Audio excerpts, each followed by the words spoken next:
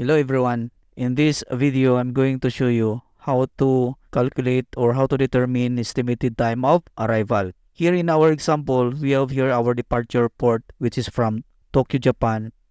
Our arrival port will be in Los Angeles, USA.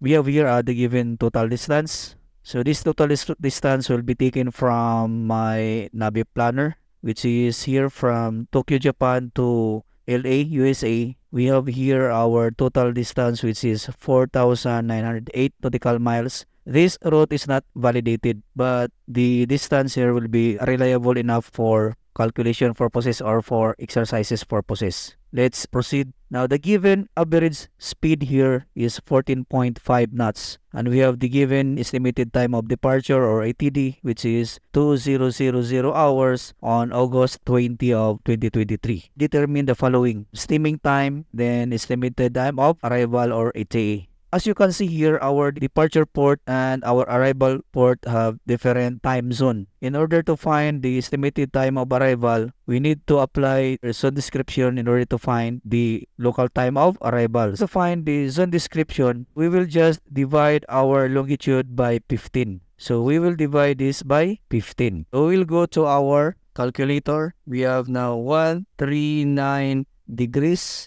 46 decimal 5 minutes divided by 1/5. We have here our answer, which is 9.31. So description will always be in whole number. So we'll round it off to the nearest whole number. Nearest whole number will be 9.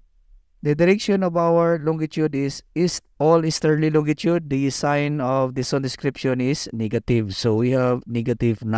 For our arrival port, to find our zone description, we'll just divide it also by 15. So we'll go to our calculator, then divide 118 degrees, then 15 decimal 2 minutes divided by 15.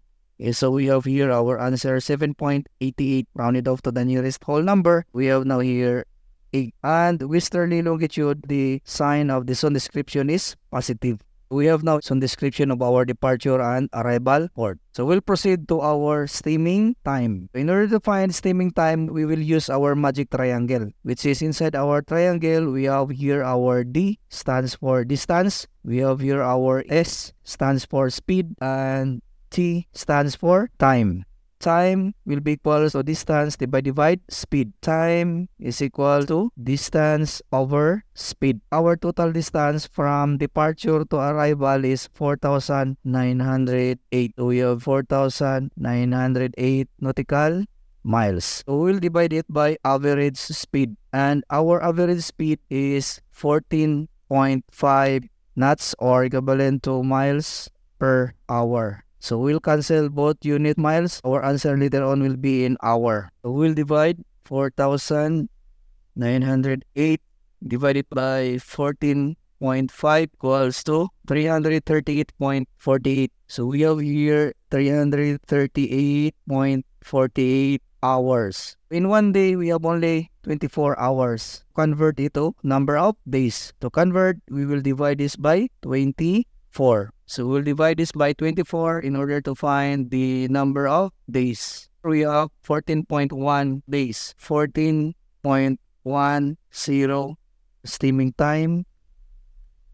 We will take this whole number, which is 14. So we have here 14 days. This fraction or decimal or 0.10 and so on, we are going to convert it into number of hours. 0.10 and so on will be multiplied by 24 in order to find the number of hours. In our calculator, we'll subtract first 14. So the remaining fraction or decimal will be multiplied by 24 in order to find the number of hours. So the number of hours will be 2.48. 2.48 hours. So we'll take this whole number, which is 2. We have now here 2 hours. How about this remaining 0.427 and so on? We will convert it into number of minutes. So we have now 0.48 and so on. We will be multiplied by 60 in order to find minutes. We will subtract first 2 so that the remaining decimal will be multiplied by 60. in order to find minutes. And we have here the number of minutes, which is 28.9. It will be rounded off to 29 minutes. We have now here our steaming time, which is 14 days, 2 hours and 29 minutes from Tokyo, Japan to LA, USA. This is our first step. We will proceed to our second step, finding the estimated time of arrival. We will start with our estimated time of departure. We have now our departure local time. We'll start with the number of hours, which is 20. The minute will be 0 on August 20, 2023. Now we will apply our departure zone description in order to find the departure GMT or Greenwich Mean Time. Our departure zone description is -9. And finding the or converting the local time or local mean time to GMT, we have the rules. We will apply the sign of zone description. If it is negative, we will subtract. If this is positive, then we will add. Since this is negative, we will subtract 20 minus 9. We have now 11 hours. Just bring down the minute, still August 20. After finding the departure GMT, we will now apply our steaming time. The number of days will be applied here in the date of the month. Then for hours and minutes, align it with the column of hours. And then we have the minutes, which is 29 minutes.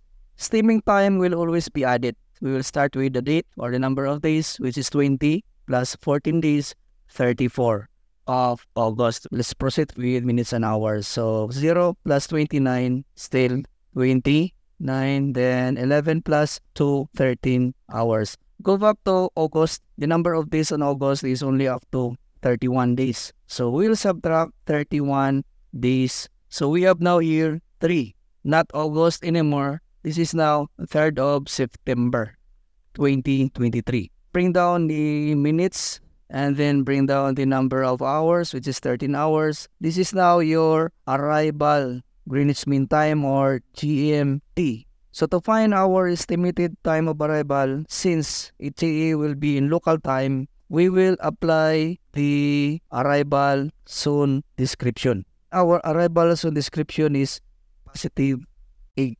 Okay, by applying the arrival zone description from our GMT, we can find now our arrival local time, or this is now our estimated time of arrival.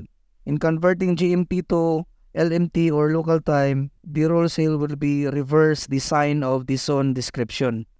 Reverse the sign of our zone description. We will enclose it with a parenthesis and we write on the top negative. This will be subtracted. 13 minus 8 will be 5.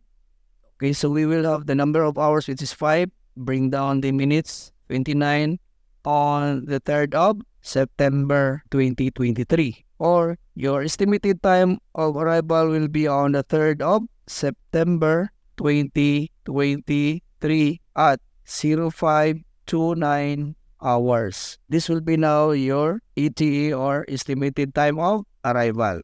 Okay guys, you can use any method of finding the estimated time of arrival in which you are familiar with. I hope that this video will be helpful for you. Do not forget to like, share, and subscribe. So that's all for now guys. Thank you very much for watching. See you in my next video. Bye.